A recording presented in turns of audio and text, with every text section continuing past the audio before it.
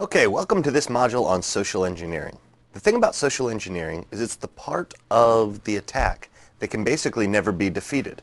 As long as humans are going to be involved, humans can be exploited, they can be manipulated, they can be conned, they can be bought.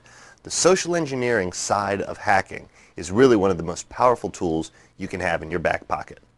What we're going to do in this module is we're going to take a look at what social engineering is. And even though social engineering itself is a bit of an art form, the ability to talk people into giving you information is something that needs to be honed over a period of time.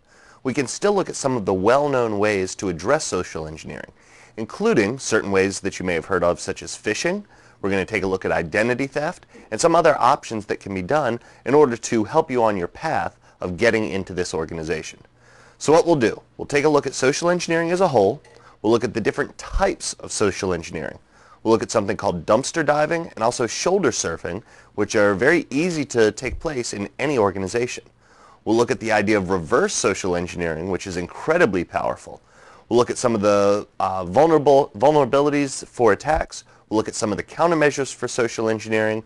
We'll look at some of the policies and procedures you can put into place, because really the only defense you have against social engineering is the constant reinforcement of training for your users. We'll take a look at phishing attacks, identity theft, some of your well-known online scams, and some of your countermeasures for identity theft.